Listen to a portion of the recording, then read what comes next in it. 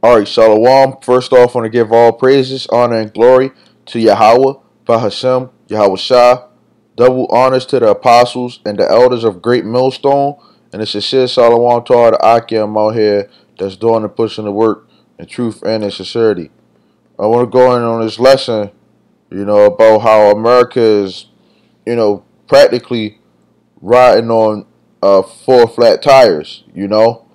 Um, I I at first said that America was riding on four slow leaking tires, and Apostle Rumlob, he said more likely or more like four flat tires, and it makes more sense, because anybody who knows, like when you're riding on four flat tires, which America is, with Babylon the Great, that tire, that car, those tires are soon to catch on fire, you know, and that's what's going to happen, man.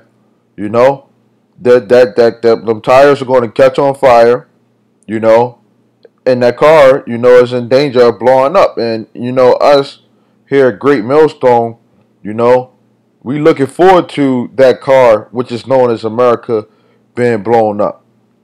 You know, this is Habakkuk 2 and 3. It says, "For the vision is yet for an appointed time, but at the end it shall speak and not lie. Though it tarry, wait for it, because it will surely come. It will not tarry." You know, and we know that by America riding on these four flat tires, it really has nothing left in this country. You know, they don't have they don't have anything. The only thing that they have, is this RFID chip that they're about to push out on the people. You know, but with that said, they're gonna have like a lot of uh, craziness going on in the society. You know, it's already geared towards that. We're literally one false flag away from martial law. You got the famines that's supposed to come, the pestilences. You know, there's a lot of stuff that must need to be done before the Lord comes back. You know, but the RFID chip is the main prophecy that we here at Great Millstone, the hopeful elect, are waiting for. You know, so we waiting for the RFID chip, because we know that when that chip comes, that's them tires being on fire. You know, this car known as America's, is gonna blow up, man. And the Lord is going to be the one that blows it up, man. Luke 12 and 49. This is the one who the world ignorantly calls Jesus speaking.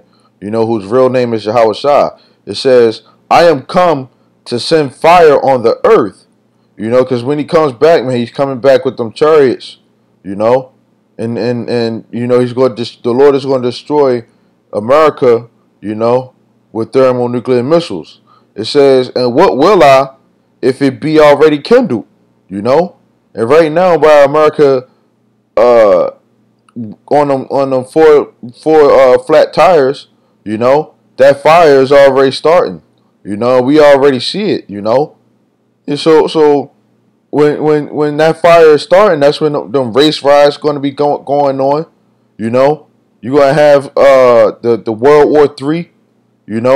That's prevalent. Like it's already building up towards that. The war to end all wars. But when Yahweh Shah come, it's already going to be a lot of stuff going on. It's going to be chaos. The RFID chip. Um, but this place has to go, man. This has been a sour taste in our mouths. From the day we were born, man. From the day that our people were brought over here on these slave ships. This place hasn't been a place for the so-called Negroes, Latinos, and Native Americans. Ever since the so-called white man took over, it's been nothing but wickedness, man. And we want this place to be destroyed, man. You know? So that we can have our own kingdom and where righteousness is, man. You know? And the so-called white man is going into slavery for all the wicked shit that they done did. This is Malachi 4:1. For behold, the day cometh that shall burn as an oven, and all the proud, and all that do wickedly shall be stubble. And the day that cometh shall burn them up, saith the Lord of hosts, that it shall leave them neither root nor branch. Okay? And 2/3 of our people, the 2/3 of the so-called Negroes, Latinos, and Native Americans, who are the Israelites, God's chosen people, those people, 2/3 of them going to get destroyed, man. Right along with the Esau, man, the Edomites, man. They're going to be destroyed, man. You know, for all the wicked stuff, for being proud, you know, they're going to be totally wiped out, man. You know, and we looking forward to that day, man, so we can get the hell up out of this oppression, man, this sad state, man.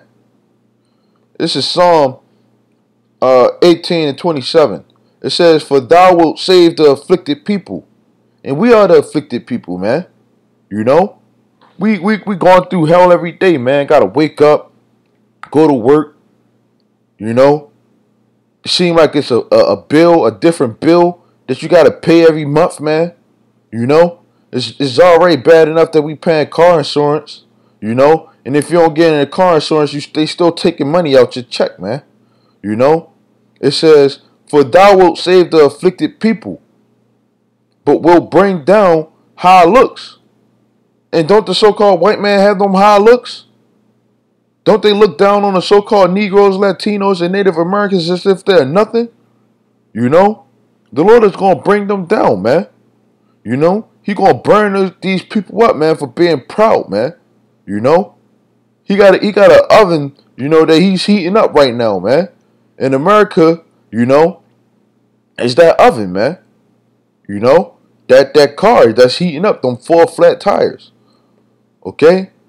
This is Psalm 137:8. O daughter of Babylon, who art to be destroyed. And America is known as Babylon the Great. You know? It says, happy shall he be that rewardeth thee as thou hast served us. Okay?